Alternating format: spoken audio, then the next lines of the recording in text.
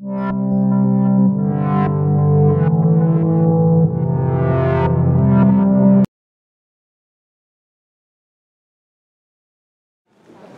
you all again. So thank you so much, Maharaji, for the wonderful insights and the learnings that you've been getting from two of your sessions. So today's the second part is titled Practices for Self-Realization. It is indeed our deepest honor, gratitude, and real joy to have Swami Sarvapriyanandaji with us, celebrating Vedanta Center of Greater Austin's 10th anniversary.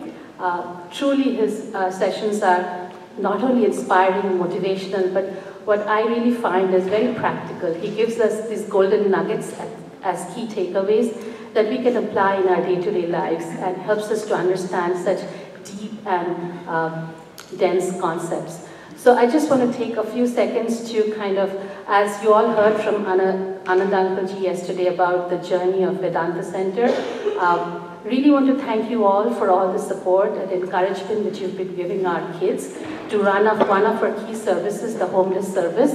The kids have been running this for almost 7+ years, and we've been delivering care packages to the homeless in Austin. And during the COVID times, although it was a challenge for us since we do it physically, the kids found innovative ways of reaching out, and we built collaboration with the local non-profit organizations like Front Steps and Roundup Food Pantry to reach out to larger number of people. And we also reached out to the elderly in the nursing homes and were able to deliver care cards to them. So I just want to extend my humble thanks and look forward to your continued support. And welcome Swamiji for this session, for another very insightful session. Just a key note, kindly hold on to your seats till the session is over and Swamiji leaves the room. And also please remember to take your box of light refreshments after today's session. With my deepest regards, Pranam, Swamiji, welcome.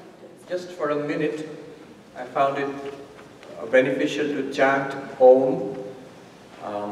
So if you feel like you can join me at your own pace. Don't start and end when I'm starting and ending. You do it at your own pace, I will do it at my own pace for a couple of minutes. So there is this rolling waves of Om in the room. Sometimes in between you can sit quietly and enjoy the vibrations of Om. So but just for a couple of minutes.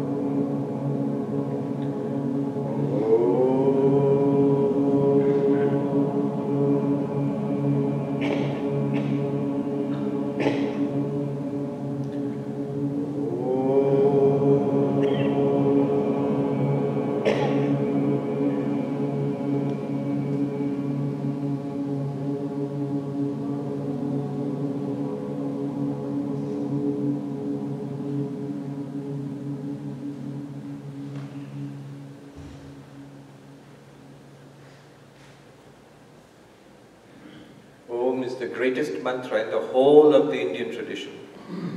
I mean all of Hinduism and Buddhism and Jainism and Sikhism, Om is the greatest mantra. And in fact, all of that I have been saying today, and in all my Vedanta talks, All of that is encapsulated in Om. All of what I say is basically an expansion of Om. You will say that, you could just say Om and then leave, that will be shorter. But then nobody will understand what is meant by. Yeah, if you want to know how Om is all of this, whatever we are learning in Vedanta, you have to go to the Mandukya Upanishad. Those who have heard this, Mandukya Upanishad, you know that Om encapsulates the entirety of the teaching. Alright. I'll begin with, before we go into the practices, I'll begin with what's the point of it? What benefit did I get out of all of this? We started with the question, who am I? And the answer was that this consciousness. Our usual answer is, I am Sarvapriyananda. I am a man. I am an Indian. I am living in USA. I am brown and male. Now, if I ask you, this consciousness, awareness, which we saw, not the body, not the prana, not the mind, not the intellect, not even the blankness beyond, and that consciousness in which all of these 5 levels appear. That consciousness, is it a man? Is it male? Consciousness, is it male? No, don't be hesitant, you're shy. Just look inside. As I said, this is noticing yoga. Notice that awareness within. Is it male? Is it female? And then I'm from New York. In New York we have 23 genders. I kid you not. If you Google it, legal genders legally recognized by the state of New York, 23. This consciousness is none of these 23 genders. And yet, other than this consciousness, there is no male, female, or any of the 23 genders. This consciousness is not white, or brown, or black. That's physical. And this consciousness is not even human or animal. Because that's body. It's not physical. It's not even subtle thoughts, feelings, emotions. These ones appear to consciousness. Consciousness is not physical or subtle. It's deeper than that. So this consciousness is not a gender. This consciousness is not a material substance, body, mind. And yet, this consciousness alone appears as all genders, as body, mind, as persons. This awareness, which we noticed, if we try to notice this awareness, which is, I'm always there as awareness, whether I'm thinking or not thinking, whether I'm seeing or closing your eyes. Notice, always notice. Opening eyes, watching, am I conscious? Yes. Closing my eyes, not seeing anything. Am I conscious? Yes. Thinking, I'm conscious, of course. Not thinking, yes, even then conscious. So consciousness is always there. In all perceptions, in all thoughts, and in the absence of perceptions and thoughts. This consciousness, can it die? Some of you are saying no, some of you are hesitant. Notice, death is physical. Death is the death of the body.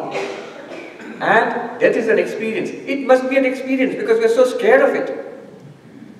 So we must have experienced this sometime in the past, or even if we have not, whatever you believe, you are sure of it that death is going to be an experience, probably an unpleasant and painful experience, nevertheless an experience.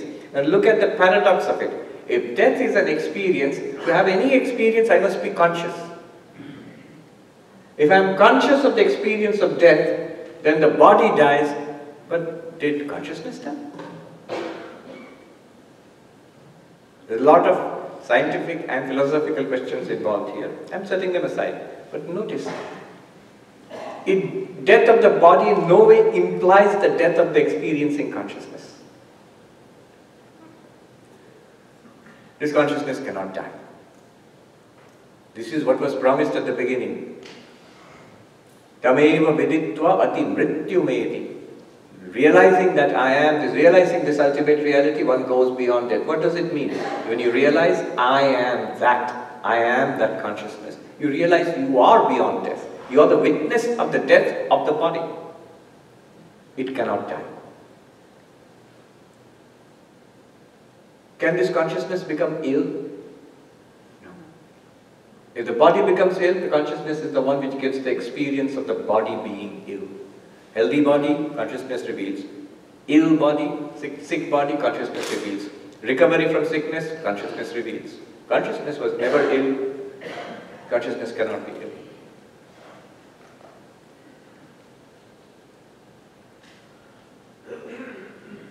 Is this consciousness afraid?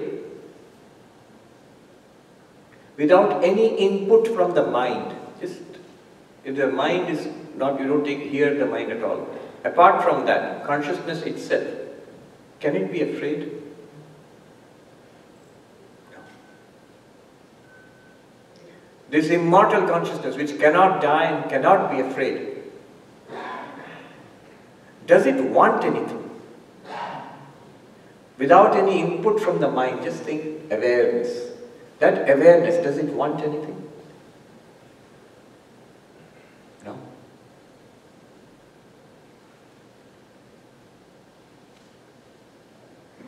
Wants will come only when the mind starts chattering. But does the awareness want anything? Nothing. This awareness which cannot die, this awareness which is not afraid, this awareness which does not want anything, does this awareness hate anything, dislike, jealous of anybody or anything? Awareness in itself, without any input from the mind. Is there hatred, anger, jealousy? If there is in the mind, that will be revealed by consciousness. Consciousness itself, by itself, does not have hatred or jealousy or misery. So this consciousness, you the consciousness, it does not die, it cannot die. It cannot become sick. It does not become afraid of anything. It's never afraid of anything. It does not want anything. It cannot hate or dislike anything. This consciousness, I am. When? All the time. It's just that I don't recognize it. I was saying the problem is, in Advaita Vedanta, we don't recognize it, we don't notice it. The moment you notice it, you are that. I am that. Upanishad says, Tameva viditva ati mrityumeti brahma veda brahmaiva bhavati. The knower of Brahman is Brahman. The moment you realize that, you realize I am that. This is enlightenment. But why don't we notice that? Why is it so difficult? I said it's difficult. First reason is we're looking in the wrong place. Like Mullah Nasiruddin looking for the keys where the light is there, we're looking for it in the place which is most comfortable for us to look at. Where? Objective world. So anything that we want, we have found it in the objective world so far. So when we are told about Atman, Brahman, consciousness, awareness, true nature, whatever it is, we again start looking. It can't be seen. Okay, it can't be seen, but it can be thought of, right? It can't be thought of. Then it doesn't exist. Object. It's not an object. That's why it's difficult to notice. And you knowing that it's a subject is all that we need to know. Because you are it. An object can be lost, recovered and lost again. But the subject can never be lost. Because you are it. Giving up this quest for objective knowledge of the Atman is enlightenment. I'll repeat it. After hearing Vedanta, after understanding everything, after noticing, then you give up this quest for a further objective experience of Atman. That is enlightenment. Not because, oh, you can't know it, an agnostic approach, not because of that. It's because it's more than known. Like Ananda Mahima said, it's more real than this. There is no need even to try to find out a way of objectifying. It's like looking at my face in the mirror and becoming anxious if the mirror is not there. Let me quickly get a mirror and, oh, my face is still there, good, good. No, let me see again. We have no anxiety. The reflected face in the mirror depends on the real face. The real face does not depend on the reflected face, not at all. We are behaving in such a foolish way as if my real face depends on the reflection. So as if I, the Atman, Brahman, the awareness, the Tao, whatever you call it, that ultimate reality which I am, somehow it depends on some kind of experience that I can generate with my mind, then it's ultimate. No. Not necessary. Even the quest for that shows a kind of ignorance, of lack of this shakiness, this lack of certainty about who I am, what I am. The second reason, so this is the first reason why we don't notice it. Why we find it difficult for enlightenment? Because we are trying to do the impossible. Suppose you have a flashlight. With that flashlight you can see everything. Torch, we call it in India, torch. The flashlight you can see everything. Oh, you can see everything. Then can I see the flashlight with the flashlight? Can I turn it around quickly? Flashlight light is coming from here. Good, let me turn the light. By focusing the light I can see different things. Now let me focus the light on the light itself. Quickly turn it around. No. You cannot do it. Not only you cannot do it, you need not do it. Light does not require more light to illuminate. That the unlit object requires light for illumination. Vidyananda Swami in the Panchadashi text, he says, by the way, I am now talking about the practices for enlightenment. I am talking about the highest final practices which really cannot be called a practice. It's an insight. Then we will come down to more practical levels. But Vidyananda Swami says, look at it this way. You add sugar to something that makes it sweet. There's a glass of water. I want to make it sweet. What do? I add sugar to it. I have coffee. I want to make it sweet. What do? I add sugar to it. Sugar plus water, sweet water. Sugar plus coffee, sweet coffee. Sugar plus something, sweet. Now in order to make sugar sweet, what do? Add sugar to it. No. It has its inherent sweetness. Okay, I get the point. But what are you trying to explain? To know anything, what do I need to add to it? To know anything in the world, whatever. Science, art, religion, myself, Vedanta, anything. What do I need to do? Add consciousness to it. I'm using the language of adding sugar. Consciousness plus X is giving me experience of X. Consciousness plus mind plus eyes, and I look at you, I have experience of you. Consciousness plus mind plus ears, I listen, I have experience of sound. Oh. Consciousness plus mind plus taste, I put a cup of tea or coffee, I have experience of coffee. Consciousness is necessary, plus instruments.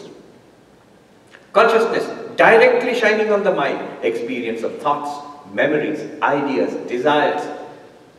All of that is possible because consciousness shines. So add consciousness to it, you will know it. You will experience it. So what is the condition of sweetness? Add sugar. What is the condition of experience? Knowing? Add consciousness. Then how to know consciousness? What is the way of knowing? Add consciousness. Why will you add consciousness to consciousness? Just like sugar, you don't need to add sugar to make it sweet. You don't need to add consciousness to consciousness in order to know consciousness. Consciousness is what is called swaprakasha, self-luminous, self-revealing.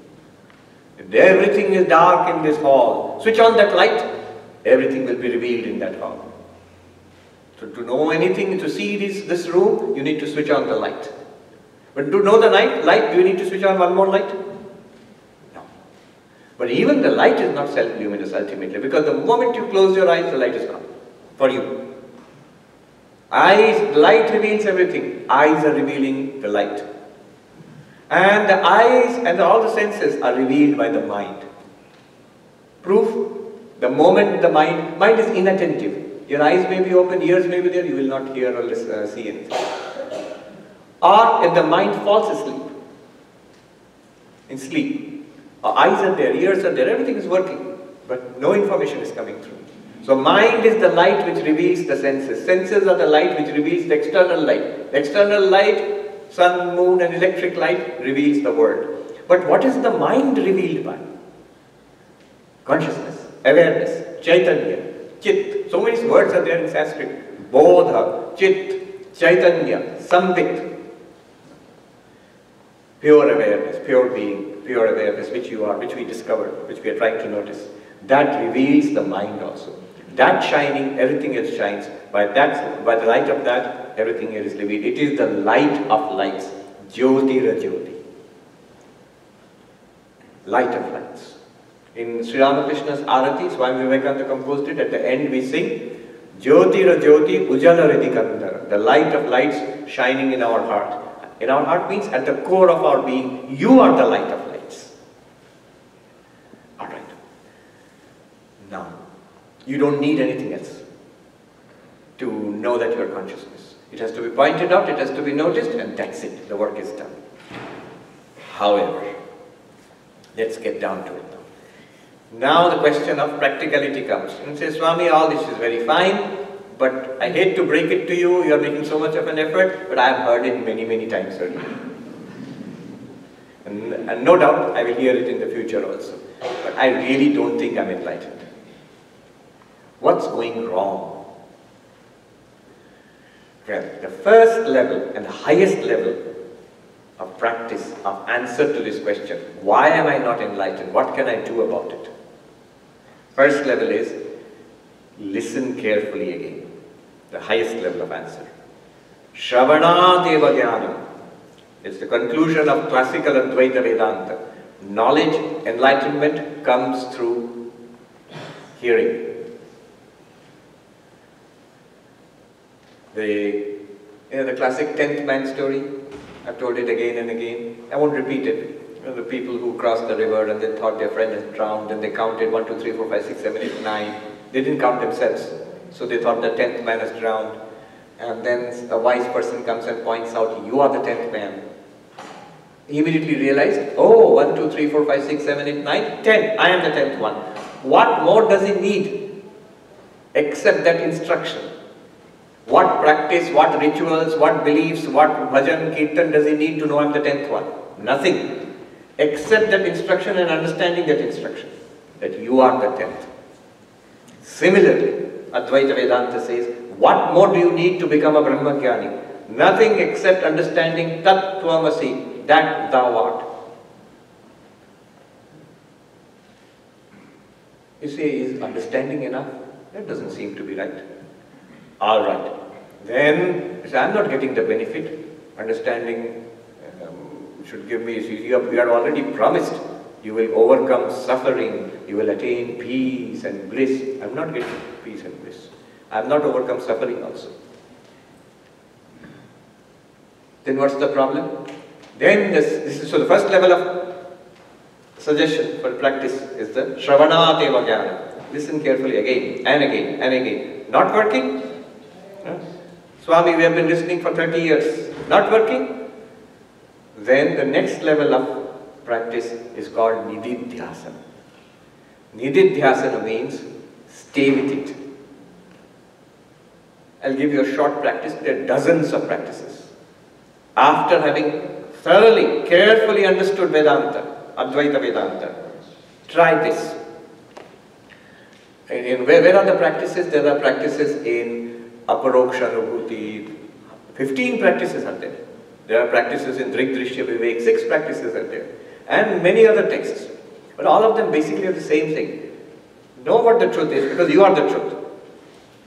And stay with it. Focus there. Stay there. There are different ways of staying there. Krishna says in the Bhagavad Gita that keep the mind and the witness self and do not think of anything else. Na kinchidapi chintai.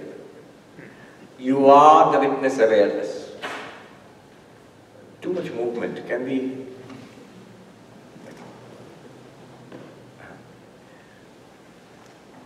So, if you settle down and know No, don't look at the world. Keep your eyes closed. A quiet environment without too much sound. Then, if you're comfortable, no sensations from outside. It's very comfortable here. It's not too hot. I mean, outside it's very hot, but the hall is not too hot, not too cold. Everything is fine. And then with an effort, turn the mind inwards. Focus on the breath, breathing in and out. And then notice that I am aware of the breath in this non-objective awareness. I am there, not the mind, not the ego, not the memories. Drop all of that. I am this one consciousness. Drop that also. That's also an activity of the mind. Stay there.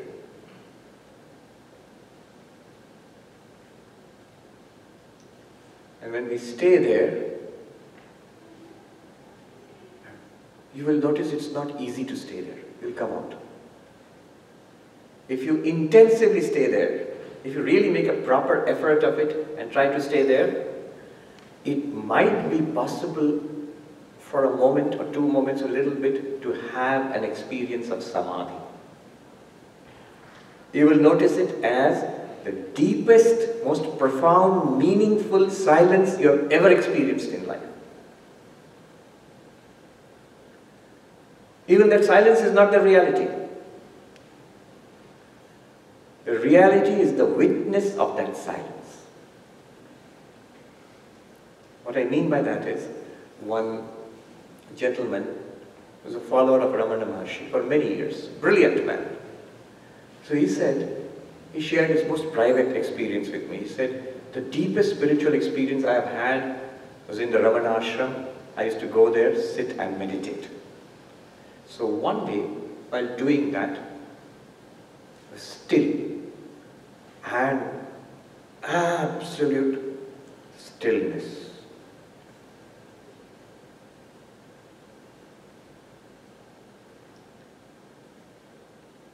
I have never experienced anything like that. And after that also, it was so deep, profound, there was no problem at all. Never again would I have wanted to come out of that also. I came out, and I have not been able to go back there. And is that all? I said, this is where Advaita Vedanta becomes useful. That deep stillness is the closest approach to samadhi that you have experienced, I told him. Now, what does Advaita say? Advaita says, you are that consciousness to which that deep silence appears. Notice, the silence was not there, it came, it went away.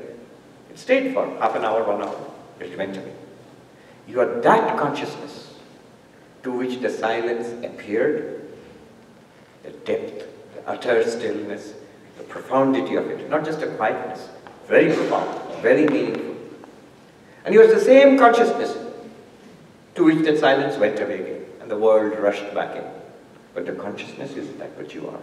So in that deepest possible silence, hold on to one germ of knowledge that I am the witness of this silence. I am that to which this silence appears. And that one is ever silent. Mandukya says, Shantam Shivam Advaitam.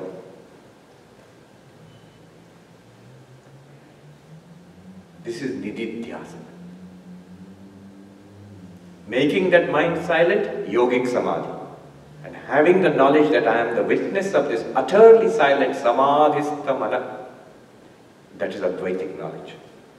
Knowing that it is the same consciousness which again illumines the restless, budding mind, the mind which again comes back into action, the same consciousness. You are all right as consciousness.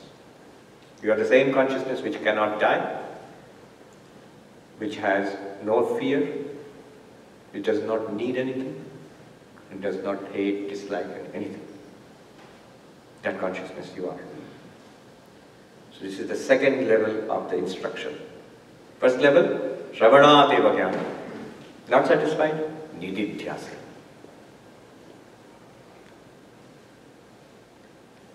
Here also, Sri Ramakrishna says, at best, for most people, If you can do it, this one which we spoke about, at best, it will be what he called Unmana Samadhi. Unmana Samadhi means, he gave a very nice parable. In a village, there was this mongoose, in India, a village. It had this long bushy tail. It would jump into its little hole in the wall and would be quite snug there and happy. But some mischievous boys, they tied a brick to its tail. Now what happened was, because of the weight on its tail, the mongoose would slip out of the hole and fall back on the ground. It would try to jump into the hole, but it would again fall back. That's what's happening to us. The brick tied to our tail. What is the brick? The world, samsara. World that is pulling us back. So, one reason why we cannot realize that truth is because it's not an object, it is the pure subject. It is hidden. We are looking in the wrong place like Mullah Nasruddin. So that problem will be solved by Vedanta. It will point out where it is actually, not there, you. That's what we did today. But there is another reason why we are unable to become enlightened. What someone calls the veiling brilliance. There is a book on the Devi written by Devadatta Kali, an American gentleman living in Santa Barbara. He translates all books on the Divine Mother into English. But the name is so brilliant. It's called the veiling brilliance. What is the veiling brilliance? This. Sight, sound, smell, taste, touch, thought, emotion, desire, likes, dislikes, memories, goals, objective, veiling brilliance. Consciousness is you are right here, but it's veiled by this. The restless, continuous display set up by Maya. And we cannot escape this because the brick is tied to our tail. We come back into this. The Ishopanishad says, Hiranmayena Part-3 Satyasyapi Hitam Mukham. The truth, the face of truth is hidden by a golden disc. A golden disc. A golden plate. Hiranmayena Part-3. What is the golden plate? This experience we are having now. It is hiding the face of truth. Where is the face of truth? By that very consciousness you are aware of this golden plate. But this golden plate also hides that very consciousness. It's like a cloud which hides the sun. You are able to see the cloud because of sunlight. But the sun itself is hidden by the cloud. For us. It's not that the cloud can cover the sun. The sun is so much vaster. You are so much vaster than this golden disc. By your light alone, this golden disc is shining. But it also veils. So this how to overcome, how to penetrate this veil. This is where sadhana comes in. There are a whole range of sadhana in Sanatana Dharma. It's all meant to enable us. It's all meant to take the brick off from our tail. So that we can jump into our real nature and remain snug there, like the mongoose. It's meant to remove the veiling brilliance, the golden disc. What sadhana? So now we will now bring in everything that we left at the beginning. It is not differentiating from bhakti, differentiating from meditation. We did all that earlier, but now we have to bring them in. Not working all this, I am still not enlightened. The mind is unable to absorb this teaching. The mind is unable to absorb this teaching. This is a word called dharana. Sri Ramakrishna would listen to all these kind of Vedantic thoughts. He's sitting there listening. His comment was, you find it in the Kathamrita, the Gospel of Sri Ramakrishna, his comment was, after a lot of Vedantic discussion, these words are good, but there must be dharana, assimilation of these words. He notices, Pandits are discussing, sadhus are discussing, devotees are discussing, I am Brahman, not the body, not the mind, neti neti, chidananda rupa shivo, words. Words. At best, 1 or 2 moments of absorption, at best, unmana samadhi, which I mentioned. But then the brick in the tail pulls them out again. Then again they'll complain, I am not enlightened, what to do? So, absorption, the training in focus in absorption. Swami Vivekananda said, concentration is the means for all knowledge, not just spiritual knowledge. You want to study physics or chemistry, you want to learn art, you want to learn music, you want to be a sports person. Focus, focus, focus. Focus of the mind and focus in life. Steadiness. Stay there. That focus, the ability to hold focus for a long time, that's a huge subject in itself. And that's, luckily nowadays people are giving a lot of focus on focus. Daniel Goleman, who's well known for his work on emotional intelligence, but his latest concern is focus. He's written a book, Focus. He says because of this digital technology which we have now, social media and all that, and we all have it in the pocket, we are getting a very distracted generation. Young people, now they are growing up out of college into jobs. One sign of that, there's a new term, intermittent attention. You see that all the time, here also. We have taken away your mobile phones from you, told you not to see therefore, but otherwise what would have happened? Suppose the rule was not there. Once in a while the mind will take a look, take a look. Something may have come, nothing has come. It's all useless. Take a look, we take a look. And there's a whole program on I think PBS or somewhere, why this is so. We have been programmed to do this. This is like, there are brilliant engineers in Google and Facebook and Twitter and all, and their whole effort is how to control your attention. They call it the attention economy. And we are being trained to pay more and more attention to the phone. It's a fascinating study. And there was a recent documentary which was Wade's Social Dilemma or something. Yes. Recent one? Yeah. On how the social media is training us towards distraction, is capturing our attention. It's like addiction. It is addiction. So if I don't look at my phone every few minutes, I feel uncomfortable. If I switch off my phone, I feel very uncomfortable. Why? Why? Most of us here, except the very young people, we lived most of our lives without these phones at all. There is a why, very good reason why. But the why is money. Your attention translates into revenue generated for these companies, so they want your attention. Anyway, spiritual life, very damaging, this kind of thing. So focus. In spiritual life, there must be a training of focus. For that, a wide-ranging practices are there. Not just today. From ancient times, they realized the power of focus must be developed. So, in Vedas, it is called upasana. Upasana. It's a common word for Hindus. Upasana means worship. But special word in Veda, upasana means meditation. Training of focus. Even in Advaita Vedanta, that upasana or allied term is yoga. What kind of yoga do I mean now? Not the yoga of knowledge, yoga of noticing. I mean the yoga of focus, which is what I call Patanjali's yoga, the yoga of focus. So you'll find in many Advaitic texts, it's puzzling how suddenly after teaching you are that, you are Brahman, suddenly they will start yama, niyama, asana, pranayama, pratyahara. Where did it come from? Why? It's because in nididhyasana, this technology of yoga is important. How to focus? The best technology of focus is yoga, meditation, yogic meditation. In the book Flow, Mihai Csikszentmihalyi, who devoted his whole life here in the US to a study of attention, study of focus. In that book he says, I have studied the literature, worldwide literature, ancient, medieval and modern, for insights on focus, how to focus. And I have not come across a better technology of focus than the Patanjali Yoga Sutras. He says that, and he spends two pages there on what Patanjali Yoga Sutra is. So focus, meditation.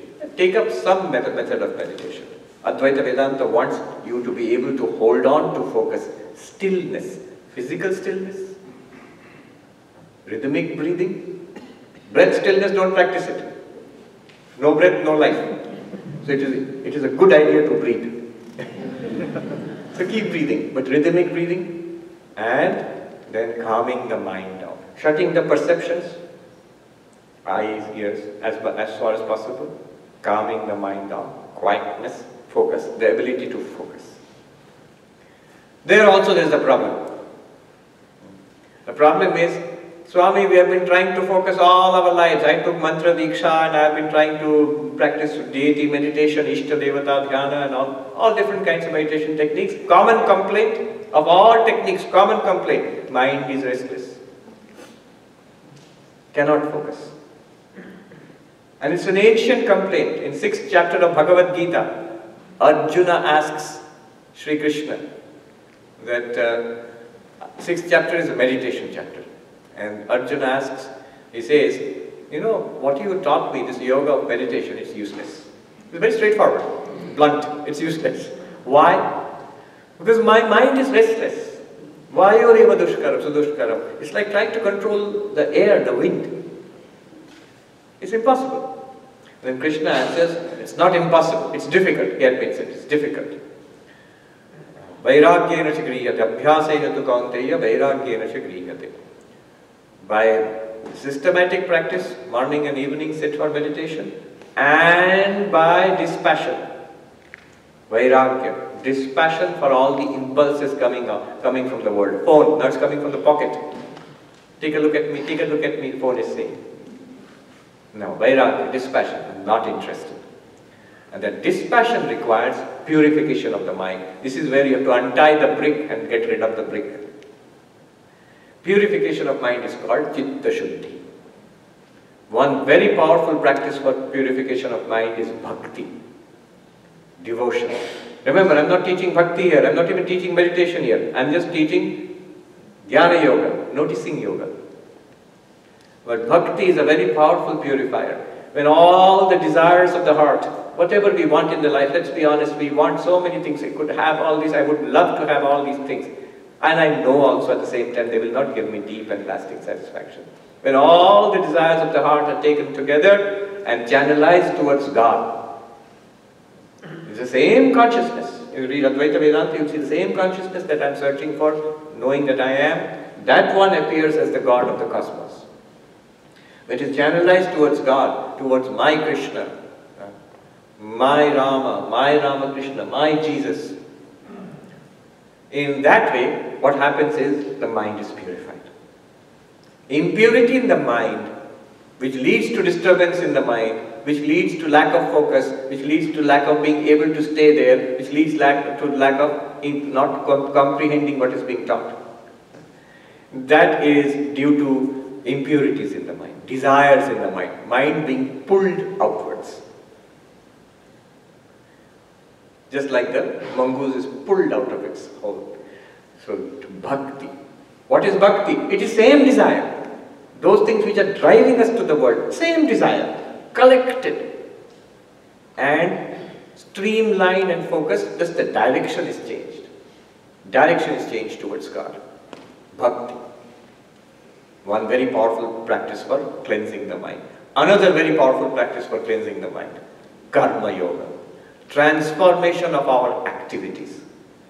I am doing everything in life for I, me, mine. Well, good, what's wrong with that? What's wrong is it's not working. I want to satisfy this one. It's not yet satisfied. Whole life I've been working for this. No satisfaction. Now let me use these activities by action for the service of humanity. Selfless action. Could be for the service in the church. Could be for service in the Vedanta society. For in some non-profit. Or in my field of work. At home. Everywhere I am worshipping my Lord. Whether it is turning in a report in my office, whether it's preparing for a class in school or cooking a meal at home, it is all the same worship. No work is too great or too little in the eyes of the Lord. So they can all be karma yoga. Very powerful way of cleansing the mind, removing the brick from the table. Mind purified by karma yoga. All desires purified by focusing towards God, bhakti. Then calmed and focused by Raja Yoga, upasana. That purified and calmed and focused mind, when we bring it to nididhyasana, it will remain for long periods of time. Then we will have no doubt, when it will come out also, we will have no doubt that I am the ever-free, problem-free, peaceful, not afraid, immortal consciousness. Then another interesting thing will happen. You will realize that instruction, original instruction, you are that was enough actually. All of this process was to overcome the obstacles that we had put. They are called the obstacles to the arising of enlightenment. All these practices are not for enlightenment. All these practices are for removing the obstacles to enlightenment. I remember in the Vedanta Society in New York, or you can apply the same thing here. Where is the church where the Vedanta talk will be? If you ask me here. So you are in it. Here you are sitting. No, how can that be? If you are not convinced, you have to put in a lot of effort to go to the church. And if you are not convinced, you go out, take a left, there is a parking lot, you go to get your car, take a spin around the block, come back inside, park your car and come inside the door and turn into the hall and come and sit here. You are in the church in the Vedanta talk. All this effort was for convincing you that you are in the right place. We are in the right place. You are Brahman. These are in brief the sadhanas. Karma Yoga, Bhakti Yoga, Raja Yoga, all sadhanas leading to Jnana Yoga, noticing yoga. And you realize you are Brahman. And the problem is solved. So if you some time for Q&A, just raise your hand and they will. Do we do it the way we did it yesterday? Yes, we'll work our way this way. Yes, gentleman here, please tell us your name and ask a brief pointed question.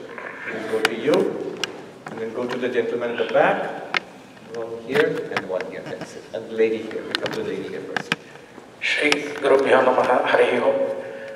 Swamiji, so I am here because of my Purva Prarabdha. When the Purva Prarabdha is coming to fruition, so I've taken this birth. And I go. When I go, you know, as in Garuda Purana it says you go through the Preta and then Linga Sharira. So the question I'm trying to figure out is, what is the relation of the Jiva with that journey? So who is getting attached? Because the Jiva does not get attached here. So who is the one who is taking that birth? Correct. The answer to this is a very nice example we use in Advaita Vedanta. Sun is shining out there. And in the garden, you have, suppose you have multiple pots filled with water. In the pot, there is water. In the water, you will find a tiny sun is shining, reflection of the actual sun. In every pot, water is different and the tiny sun is different. Then imagine, the pot is the body. The water is the subtle body, Sukshma Sharira. Pranamaya, Manomaya, Vijnanamaya, and Anandamaya, let's include it, the Karma Sharira.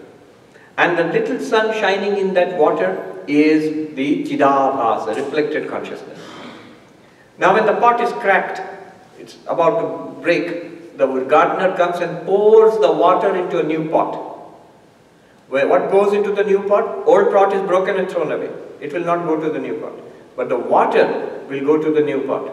And the reflected sun also will travel along with the water to the new pot. Real sun does not travel. Advaita Vedanta says, just like the pot, physical body. Just like the water in the pot, subtle body. What is subtle body? The Pranamaya, Manomaya, Vijnanamaya, Anandamaya. Anandamaya including its Karan Sharira, the causal body actually. And the little sun which is shining in that water is like the awareness which we have right now. Right now we all feel aware. So is this, if you ask, is this Atma? Is this pure consciousness? Is this Brahman? I am aware. This is Brahman, this awareness I have right now? No, it's the reflection. You just have to take that one crucial turn from there. What is the relationship between this reflected consciousness and actual consciousness? It's just like the reflected face in the mirror and the actual face. Water is like the mirror. The reflected sun is like the reflected face. Mind is like the mirror. or like the water. And the awareness in the mind is like the reflected sun, or like the reflected face. As you turn away from the reflected face and notice that, oh, here is my real face. That is the reflection, here is my real face. Similarly, can you turn away from the awareness you find in the mind towards nameless, you can't even name it, that which is being reflected in the mind. You cannot objectify it, you will only become it. Okay, to answer your question directly, what is traveling, what gets attached, what is seeking Vedanta, what has come for Vedanta enlightenment also? It's not the real sun. It's not even the broken pot. It's the water in the pot which goes from pot to pot to pot. It is the Jivatma, which is, what is the Jivatma? Consciousness, the real consciousness which I am, plus my Sukshma Sharira and the reflected consciousness Chidamasa, that's the Jivatma. That goes from birth to birth. Notice that the example is so nice. If the water is polluted in that pot, and you transfer it to a new pot, will the pollution go with that new pot, with the water? Yes, it will go.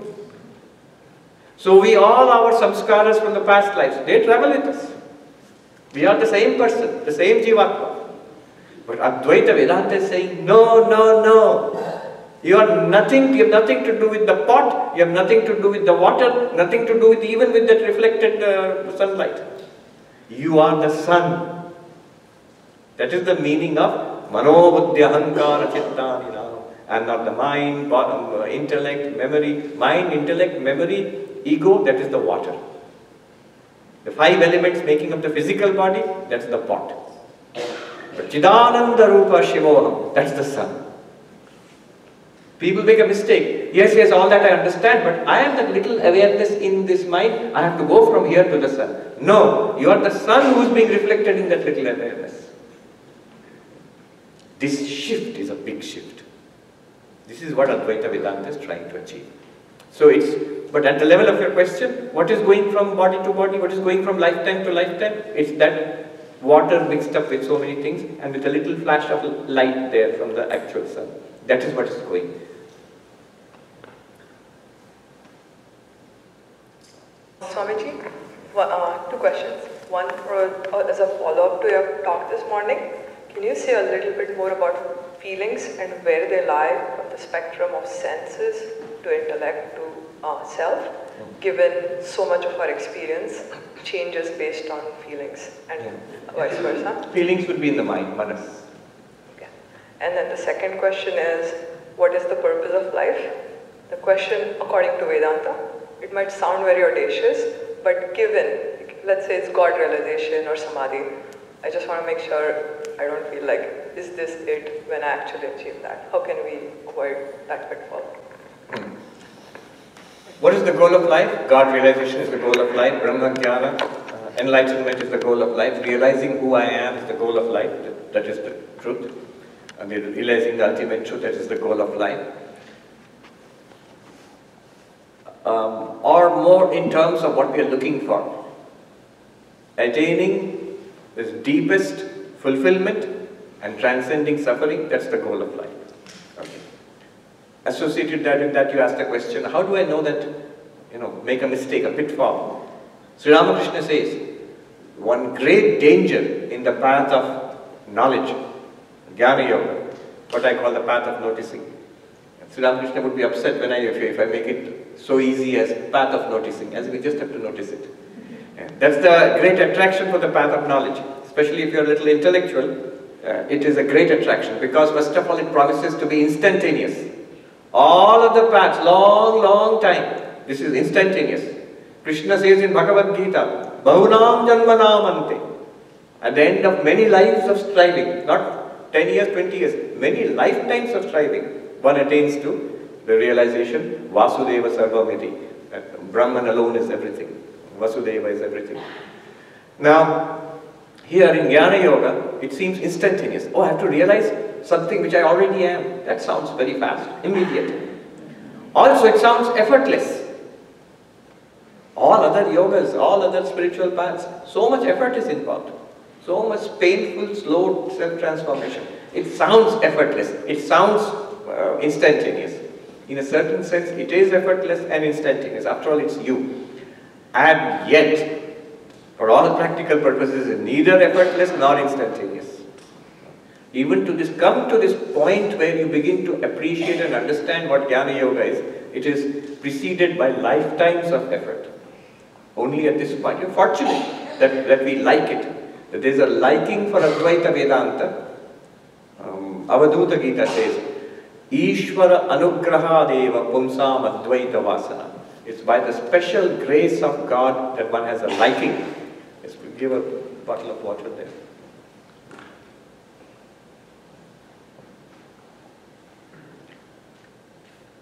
Now, simple metric of caution. So Sri Ramakrishna says that in this path there is a special danger in this path.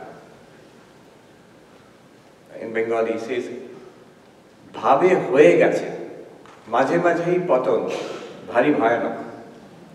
Things that you have already accomplished and then slips away again and again from that. This is so terrible. That is the special danger of this path. There is a special danger in every path. The special danger of this path is thinking I'm enlightened. So here is the criteria. It's much safer, even if you're enlightened, to think that I'm still in progress. It's much better to be enlightened and think I'm not enlightened, rather than to be not enlightened and think I'm enlightened. So let us take it for granted, it will go on. And we will keep doing our spiritual practices. Never stop. I love this Buddhist teaching, Tibetan Buddhist teaching. It says, it is true, upon enlightenment, it is true that you and your Guru are the same. Never fail, after knowing that, never fail to give respect and reverence to your Guru. It is true that the city and the forest are the same from an highest realization. But never give up a chance for a retreat into the forest. It is true, with eyes open and eyes closed, it is the same reality. But never miss your meditation. So like that, 7 warnings were there, I don't remember all of them. So this is good, this is a good caution. As long as it goes on. But then one might ask, then what is the point of all this? If I have to keep on doing my meditation, prayer, puja and all of that, then what did we do whole morning? What is the advantages, great advantages, if you have got it, what was talked about today. All our paths, the so-called progressive paths are, we have the idea, I am seeking, I am searching, I believe, I don't even know as yet whether it's the truth, I believe, I am seeking, I am searching. But if you have got what we have talked about today, then the great advantage is, I have found it. Now all my practices are now to stay there, to deepen it. I'm no longer really seeking, I know what it is. That's a really great advantage. It's fantastic. After that, you will never cease your spiritual practices. After that, you will never be in doubt also. After this, never be in doubt that there is such a thing, and I am that. That's great. So hold on to the idea that I am still a work in progress. At least this person is still a work in progress. Brahman is not a work in progress, but this person is a work in progress. And let it go on. Let's keep doing whatever we can in spiritual practice. Let's do karma yoga, bhakti yoga, raja yoga, and so on. The gentleman there.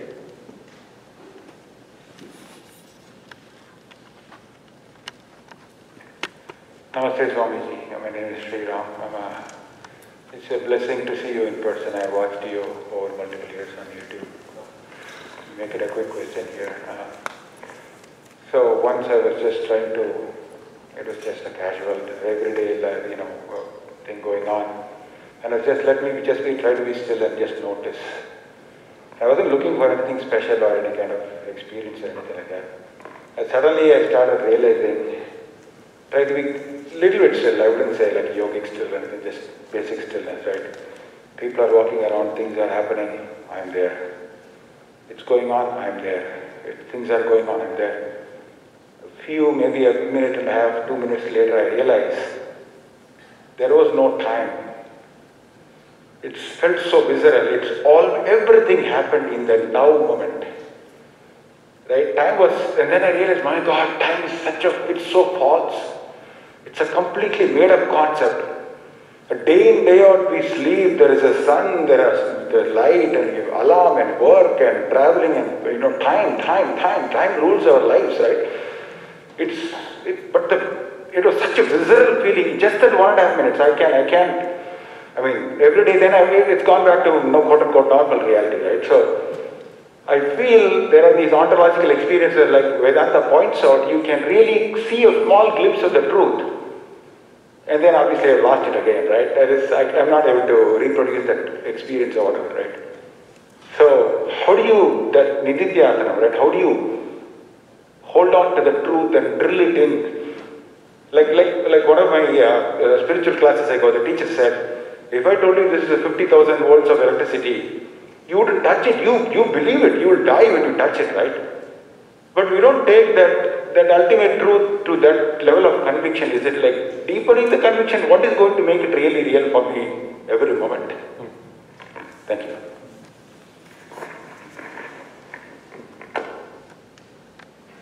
Time is an illusion. It's when you're going like, oh no, how long will he go on now? He's already declared time is an illusion. So I'm very aware of the time passing by. But it's true. But let me give you a similar experience which a young monk reported. He had got down in a station in Belur near our main monastery in India. Then from the station he was going in a rickshaw, a local station to the monastery. And you can imagine, busy, small town Indian, Howrah, the street, rickshaws going and people and cows and honking and dust. Suddenly the monk felt is absolutely still and all of this is whirling around him, around that awareness. Even the time that he had travelled in the train and it's come and there is some time ahead of him, all that time is also passing before him. He is not moving through time. Time is moving. As you said, people are coming and going, time is also coming and going. Space is also coming and going to that one still awareness. And slowly that thing faded away. Advaita Vedanta will say that glimpse, it's a glimpse. It has not faded away. It is the truth even now. And on that, this movie of the world is playing. When the movie is playing, has the screen faded away? No. It is just covered, that term, the veiling brilliance. The movie is the veiling brilliance, which veils the screen, movie screen. Time is the veiling brilliance. Time, space and causation. Desha, Kala, Nimitta, or another word, Maya. That's called Maya. It veils. But know that even when it's veiling, even when the movie is playing, that stillness is always there. Shantam Shivam Advaitam Sa Atma Savijnaya. It is ever peaceful, ever still. It is ever Shiva, auspicious. It is ever non-dual in the midst of all this duality. Then what do we do with that? Sa Atma, that's you. And you are always you. But again, saying all these things is very nice and good to hear this. But then you'll see it will not be fully satisfying. How do I get to the level of Sri Ram? I mean, maybe not that level, at least the level of a Jivan Mukta, for whom this is a continuous experience. Continuous experience means it's mediated through knowledge. I can't put it any better than saying mediated through knowledge. But for that, all these practices are necessary. Down to Karma Yoga, Bhakti Yoga, Raja Yoga. Without this complaint will always be there. Even with experiences, even with glimpses, it still comes and goes. And unfortunately in my day-to-day life, it's not yet quite perfect, my response to this life. And that's the brick tied in our tail. Sri Ramakrishna saying this. The gentleman back there and the lady next to her. Namaste, Swami. I've heard your lectures before on consciousness and self-realization. And one of the examples that you have given in a Puroksham had made a profound impact on my understanding of, and that was a mirror. You compared the mirror to consciousness as the reflection does not belong to mirror. Your consciousness, this experience does not belong to your consciousness, it comes and goes, and that helped me understand the world a little bit better and the experiences having in this light. The question is this lecture started, the object and object in consciousness, two separate things. Consciousness aware of object, is the object is necessary, and more subtle question is the right object is necessary? For example, we have the human body, we have the mind and intellect to think about these kind of questions, whereas animals don't have that. So is the consciousness plus right object is necessary for this kind of vicar? I've never seen the question put in that way. Thank you for that. That's a very nice way of putting the question. The question is twofold. First of all, is the object at all necessary for the subject? Is the object at all necessary for consciousness? Second, is the right combination of consciousness and object. That means the right consciousness is always right, but object, the right type of object is necessary. That means the right type of body, right type of mind, and is it necessary for enlightenment? Answer to the first question is no. Answer to the second question is yes. Is the reflection necessary for the mirror? No. Mirror is unconcerned with what you have a mirror. Something is being reflected in the mirror. Mirror is not bothered. It's not at all affected by the reflection. If a fire is being reflected, mirror will not melt. If a lake is being reflected, mirror will not become wet. Angry man, angry face being reflected in the mirror, mirror does not become angry. No reflection, dark room, mirror is still the mirror. So consciousness does not depend on the object. When we think about object and subject, consciousness and its object, it often seems consciousness is a pretty useless thing. Everything is being done by the object. Abhyavaharyam. It says Mandukya Upanishad, consciousness abhyavaharyam, useless. But everything is done by nature, by the object. We sometimes think that consciousness depends on the object. No, it doesn't. It's the object which depends on the consciousness. See, in your dream, lot of activities done by people and objects, trains and cars, and there's a body and the mind. Every action seems to be done by the dream objects and dream people, and the dreaming mind doesn't seem to be involved anywhere. But it's the dreaming mind alone which is appearing as every object in the dream. So actually, all the objects depend on consciousness, but appearing, they seem to perform their separate roles.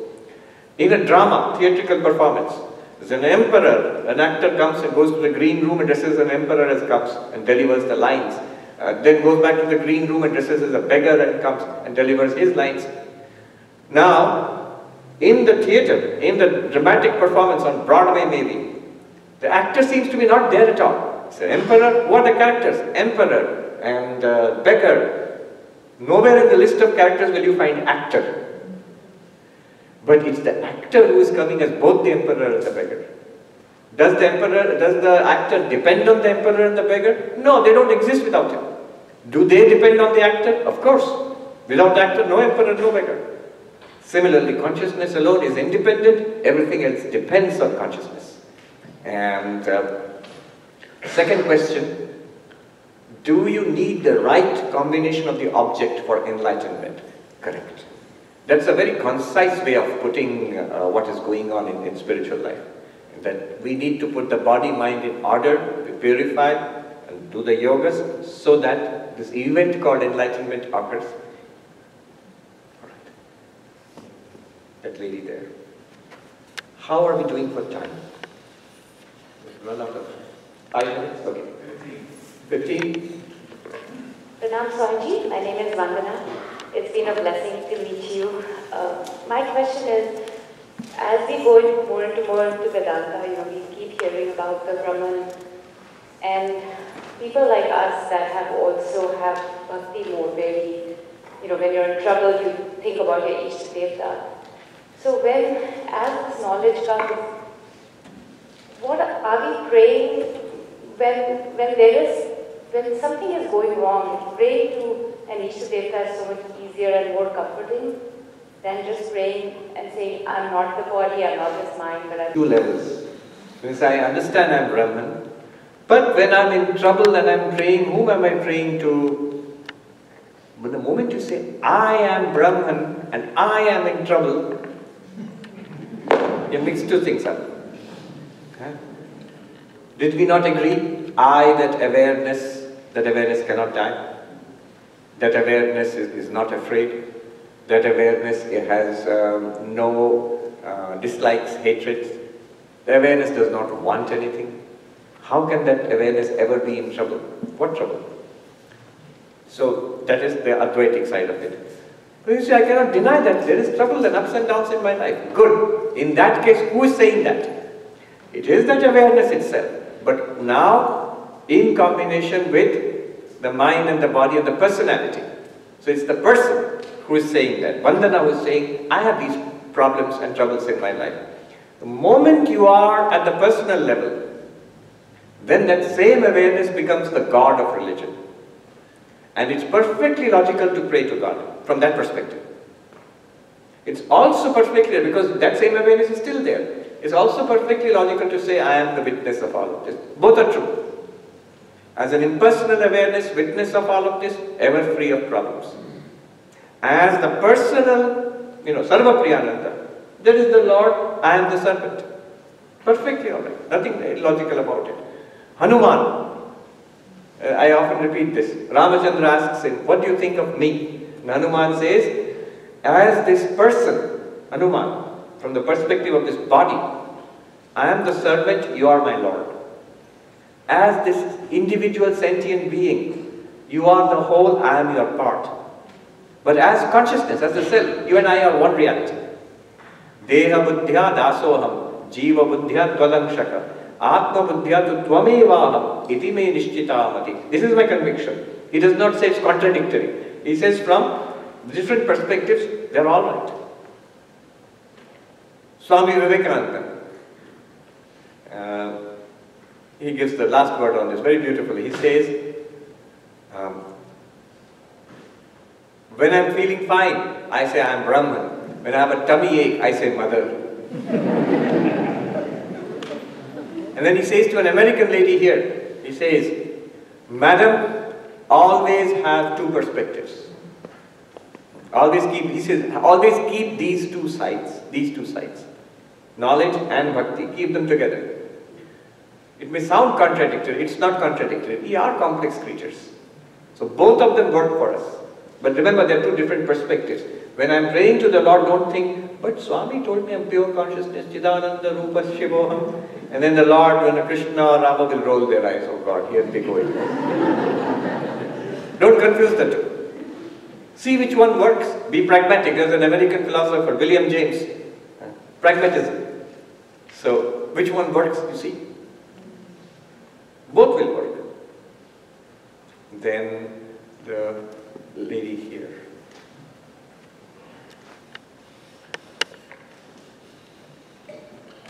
Namaste Swami, my name is Priyanka. I'm doing a PhD in artificial intelligence. Oh, alright. So I work on embodied AI, and in my quest for understanding intelligence and consciousness, I fortunately came across Who Am I video on YouTube. Wait, I can't hear what you say. In the quest for understanding intelligence and consciousness, I came across your Who Am I video on YouTube. And I have to tell you, I was thoroughly fascinated by what you had to say. And I've been hooked to your lectures ever since. I have like a gazillion questions, but the question I want to ask you today is about the practice of nishkama karma. So for a long time, I've seen action as driven by one of two things, like the impetus to act in this world. It's a desire to change the current state of the observable world. So it's the impetus to change the current state of the observable world, or B, strong likes or dislikes. So when we talk of nishkama karma or desireless action, so if we remove the desire, one may be quick to jump to the conclusion that there is no action of life. No desire implies no action. Yet we see Gnanis like Adi Shankaracharya like traversing like the breadths and lengths of India, and Swami Vivekananda like crossing oceans to spread this knowledge. So my question is, how can there be intense activity in the midst of an ocean of calm, and vice versa? At the level, very good question. I'll come back to your early introduction a little later, but first answer to your question directly. In truth, in reality, no action. At the level of body and mind, you can have action or you can desist from action. See, as far as the body-mind are concerned, there is continuous movement. As long as we are alive, this body-mind is alive, there will be action. The question is for what, impelled by what? If it's impelled by our individual likes and dislikes, we will be caught in samsara. If the likes and dislikes are impure, if they are gross, if they are, we might even use the word sinful, then we will be caught in a bad kind of samsara. If the likes and dislikes are purified, I want to do good to others, I want to do spiritual practice, all of that, then we'll still be in samsara, but I'll be caught in a better kind of samsara. However, when we look at the awareness, the witness consciousness, remember I asked you some questions. Can it die? No. It's the witness of the event called physical death. Is it afraid? No. It cannot be afraid of anything. Does it want anything? Without any input from the mind, if you see the awareness, does it want anything? No. Does it hate anything, dislike anything? Without any input from the mind, if you look at the awareness, if you consider, no. I should have asked one more question.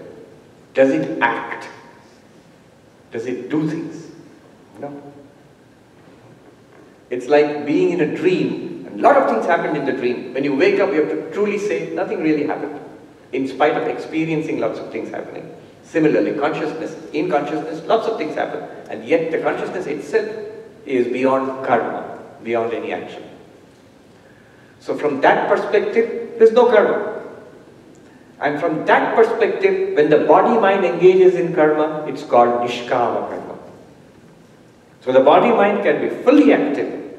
And in truth, the jnani can claim, I don't do anything. Often in literature, in Vedantic literature, you come across the jnani saying, I do not do anything. And yet the person is very active. Like Shankaracharya, as you said, went across length and breadth of India. As Vivekananda crossed the oceans and came here. So an enlightened person, all the enlightened masters in all religions, most of them have been very active people, very few are lazy. So at the level of body-mind, full activity. But in reality, I, the witness consciousness, there's no question of any activity there. I am perfectly, always, by nature, I am very lazy. Brahman is always the most lazy. Doesn't do anything. So that's the philosophical answer to your question. Going back to your quest for artificial intelligence, you see, Vedanta can contribute so much, I feel, at the level of the philosophy of mind, or even the philosophy of AI. From a Vedantic perspective, intelligence and consciousness are different, because consciousness and the Vijnanamaya Kosha are different. So, from a Vedantic perspective, is AI possible? Certainly, it's possible. Because artificial intelligence is a construct. It can be artificially constructed also. What nature has given us, artificially you can replicate that. But is consciousness possible? Will those AIs be sentient? Never. Today I read a New York Times article. Why do scientists think that AI is sentient? It's a very nice article. There's no possibility at all. Why they think it's sentience is because sentience is not understood clearly. That's why I say Vedanta can help. Consciousness and AI are different. So things can be strong AI without being aware. But why do people confuse the two? Because without knowing the distinction between the two, when you see an AI system in action, one can easily be confused. Because it seems to be doing everything else other people are doing. Especially more and more. Priyanka and her tribe, they are coming up with all these smart machines which are doing things so similar to what we thought only human beings could do. They not only play chess, they can drive cars. Now I was in San Francisco, all these driverless cars, many of them going around. Usually there's a driver sitting in front, it's not so weird, not touching the wheel, but sitting there. And the driverless car is going around, and there's all this equipment on the top. Radar, LiDAR, I think they call it, was on top. And the most weird is when there's no passenger, no driver, and the car is going along. And those who are drivers, they say that really freaks us out. How do you behave with this thing which pulls up next to you? Nobody there. So, artificial intelligence is doing all the things we thought human beings could do, except one. Even when it's behaving in the most intelligent way. There are artificial intelligences which are doing creativity. We thought at least creativity is our thing. Painting, writing a story. Artificial intelligence is painting and writing stories also. Sometimes rubbish, but sometimes good enough. So good that a human being cannot distinguish this painting done by a human being or an artificial intelligence. I was shown that in NYU recently. A series of paintings. Find out which is by human beings, which is by AI. All of us, the whole audience, we couldn't find out. Even stories. Google Translate, doing a much better job. 10, 20 years back it was not able to do, but now it's doing a very smart job. So artificial intelligence is doing all the things we thought human beings only are capable of doing, including higher order creativity. To some extent it's possible, but it is not conscious. That does not mean that it is aware inside. Only you are aware inside, only I am aware inside. Living beings are aware because of that reflection of consciousness in the mind. All right.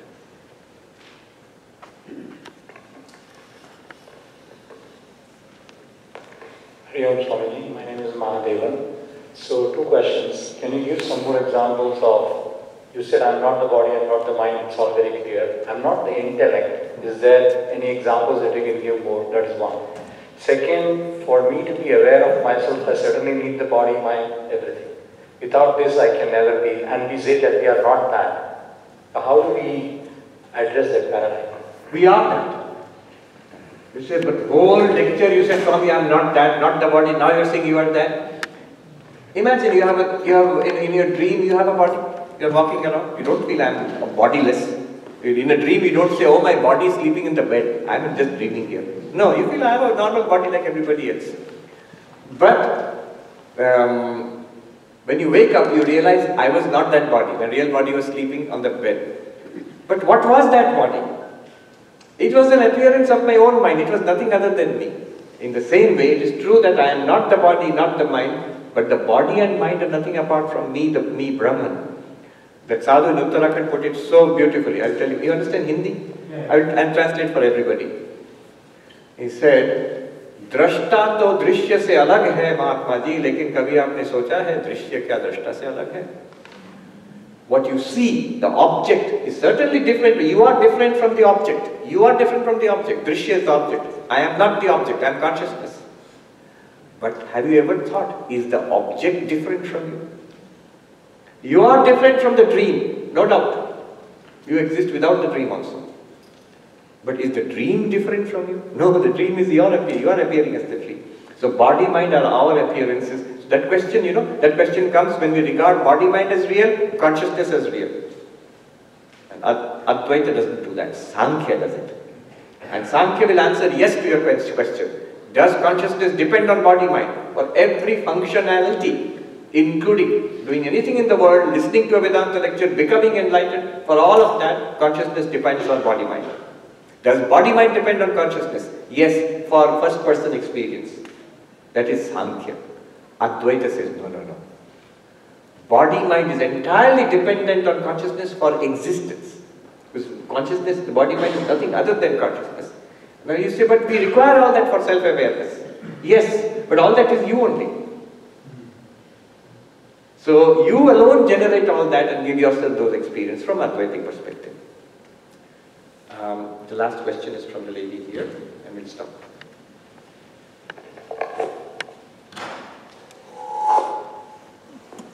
Namaste Swamiji, my name is Vani Rao from Houston. In our tradition, when you seek with a pure heart, the Guru appears. Is it sufficient that you appear on YouTube, or do I need someone in person? Good question. Yes, so many people ask this question. So, I'll just tell you in our tradition. In our tradition means Ramakrishna Vivekananda tradition, in Vedanta tradition also. Guru is necessary. And YouTube Guru, is it sufficient? No. I can only create the taste for it. I can transmit these teachings. But if you ask me, is it absolutely necessary to have a separate guru? That also, I must be honest, is not absolutely necessary. But if you ask me for a practical recommendation for spiritual life, what is necessary? I will say mantra diksha is necessary and a guru. So in our tradition, we have a guru who gives the mantra diksha, who will teach you how to meditate, do upasana, meditation, and of course with that you have the Vedanta teachings, whether from books or YouTube or whatever, you have that. So that's a more complete approach for to sadhana. Direct recommendation, please get mantra diksha. If you already got it from some tradition, excellent. If you have not, here our Vedanta Society, Vedanta Center of Austin can tell you that they organize mantra diksha here at least once a year or twice a year, once a year, not in COVID times, but now it will be there. Swami Sarvapriyanandaji comes from the Vedanta Society of Southern California and offers mantra diksha here. It is a working recommendation to you. If anybody is seriously interested in spiritual life, one should take mantra diksha. If you have a natural question, so how about you? Can't you give us mantra diksha? You can give it to us right now here and it will be all done. No, I cannot. I am not empowered to do so. Only a few senior Swamijis they do that. I give the Vedantic teachings, but you need mantra diksha. Please arrange and take mantra diksha.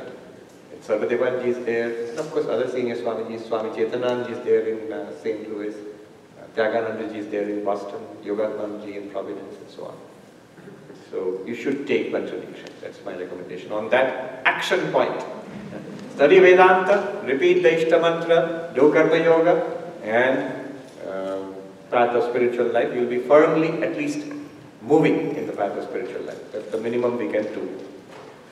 Om Shanti Shanti Shanti Hari Om Tat Sat Shri Ramakrishna Arpanamastu.